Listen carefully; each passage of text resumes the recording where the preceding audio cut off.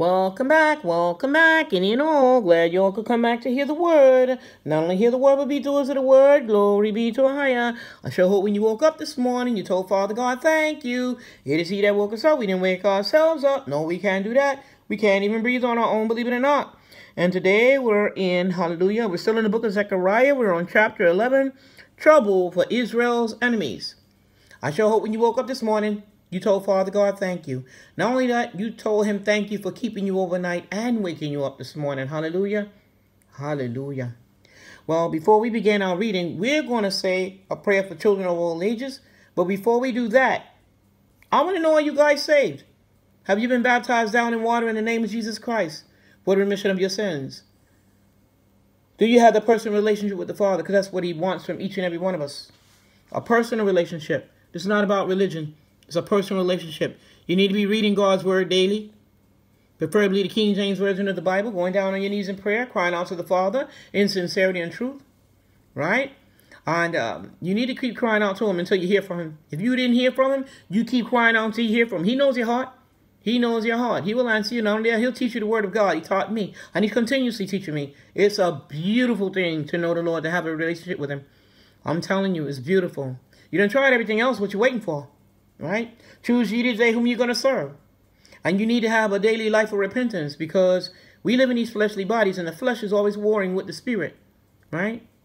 I tell you the truth because I love you and Father God loves you more. We're going to say a prayer now for children of all ages before we begin our reading. Hallelujah.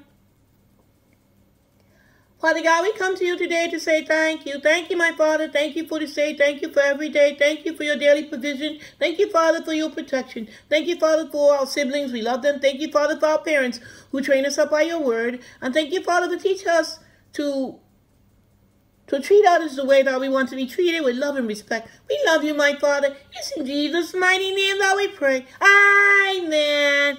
Amen indeed. Amen. Hallelujah. Hallelujah. Zechariah chapter 11. Trouble for Israel's enemies.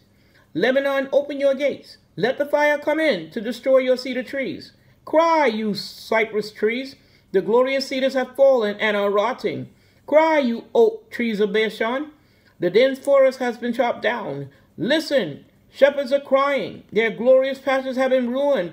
Listen, lions are roaring. The forests of the Jordan Valley are no more to be found.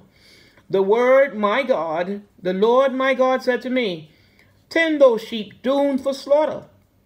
The people who buy and butcher them go unpunished, while everyone who sells them says, praise the Lord, I'm rich. Not even their shepherds have pity on them. Tend those sheep, because I, the Lord, will no longer have pity on the people of this earth. I'll turn neighbor against neighbor and make them slaves of a king. They will bring disaster on the earth, and I'll do nothing to rescue any of them. So I became a shepherd of those sheep doomed to be slaughtered by the sheep dealers. And I gave names to the 2 sticks I used for tending the sheep. One of them was named Mercy, the other Unity. In less than a month, I became impatient with 3 shepherds who didn't like me, and I got rid of them. Then I said, I refuse to be your shepherd. Let the sheep that are going to die go on and die, and those that are going to be destroyed go on and be destroyed. Then let the others eat one another alive. On that same day, I broke the stick named Mercy to show that the Lord had canceled his agreement with all people. The sheep dealers who saw me knew right away that this was a message from the Lord. I told them, pay me my wages if you think you should. Otherwise, forget it.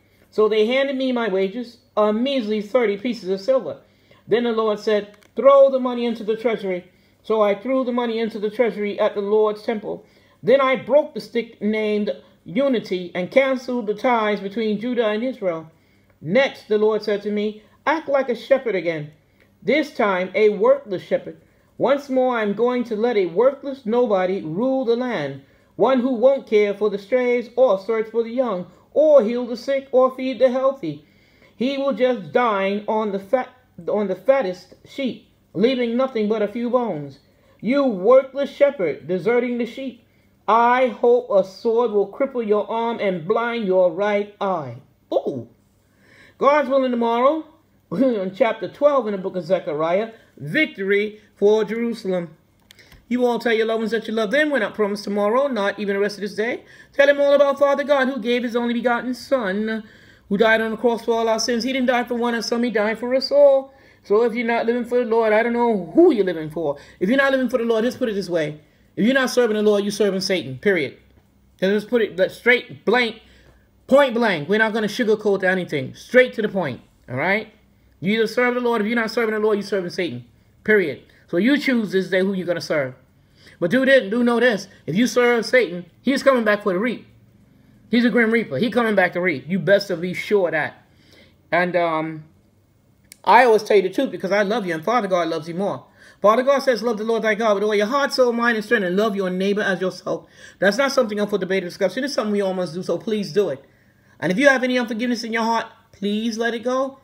Your Father who art in heaven is not going to forgive you for your sins and your transgressions if you don't forgive your fellow man. And your prayers could be hindered. You all have yourself a beautiful, blessed day. Children of all ages, from youngest to oldest alike, God bless you. Bye-bye.